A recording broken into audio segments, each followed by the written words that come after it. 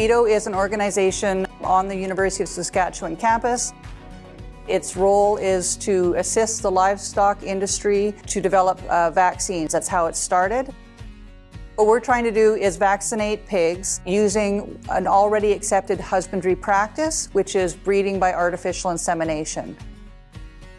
We're trying to find nice hands-off ways to vaccinate the animals. So our thought was, if we administer a vaccine into a mucosal site, like the uterus, perhaps it would be primed to have a very strong immune induction response. Vaccines are very critical in providing protection against diseases that affect pregnancy or to protect the suckling piglets via colostrum. With transition to group housing, there is an increasing difficulty to vaccinate the animals safely for barn personnel and to prevent the damage to skin or breaking of the needles. So that's why we need alternative immunization mechanisms.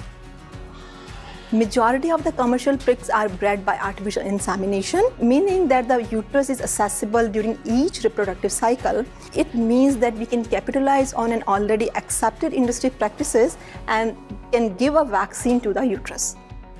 During breeding, pig undergoes lordosis response. It happens in the standing estrus, means in that period, pig temporarily immobilized for some time, so we can safely administer the vaccine. With our current knowledge, we can formulate the vaccine that do not affect sperm function and fertility as well. The barn personnel insert a catheter into the vagina and it gets embedded halfway into the cervix.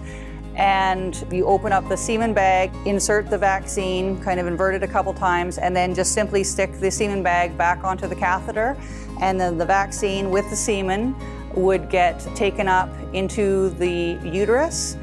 And as it spreads through the uterine horns, you're going to see the semen is there, but also the vaccine particles. So that could be the subunit protein as well as the adjuvants. We've done a couple immunizations with just a single dose, and we can see that yes, the uterus is acting as an immune induction site, but the titers were a little bit low.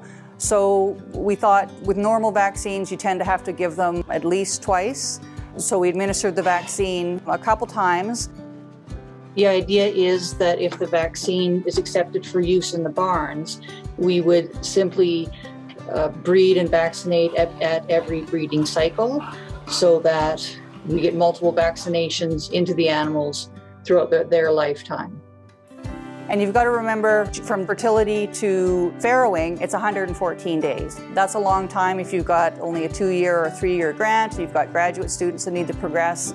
So we kind of got a bit sneaky. We administered the vaccine when the animals were in standing estrus, but we gave them the vaccine with semen that we had purposefully killed. We just simply heat treated it so that they were immobilized or weren't swimming. And the gilt, the body, recognized that they weren't pregnant, so they went back into standing estrus 3 weeks later, which is a normal part of husbandry. If you didn't get pregnant the first time, then they'll just breed them the next go. And then we did that again. Gave them the vaccine with the killed sperm, so that's 2 doses now. And then 3 weeks later, again, she wasn't pregnant, went back into standing estrus, and we gave her the vaccine with the live sperm. We allowed the animal to farrow. We measured all their piglets' birth weights, the number of live pigs born. We measured how much antibodies the piglets consumed from the colostrum. We measured the serum antibodies in the mums, in the gilts. We measured the serum antibodies and the neutralizing antibodies in the colostrum, which is probably the key indicator of whether the piglets are going to be protected against disease. Everything we looked at was very, very promising, that it did look like, yes, the uterus with multiple doses does seem to be having an active immune response.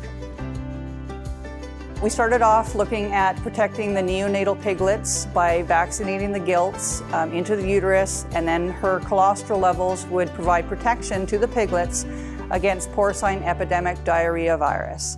Ideally, we would then move towards other diseases that actually affect the gilt herself, such as porcine parvovirus, or PRRS, which stands for porcine reproductive and respiratory syndrome disease virus, which again, very, very critically important to the pig industry the world over. We're at the preclinical stage right now, and within the next couple of years we hope to finalize the vaccine formulation and then work hand in hand with our industry partners to bring the vaccine forward into clinical testing and vaccine development that can really start making an impact for the swine producers. It's less stressful to the animals, it is less time consuming and less labor cost. It's just a very nice, safe route of immunization that's hopefully going to benefit the industry.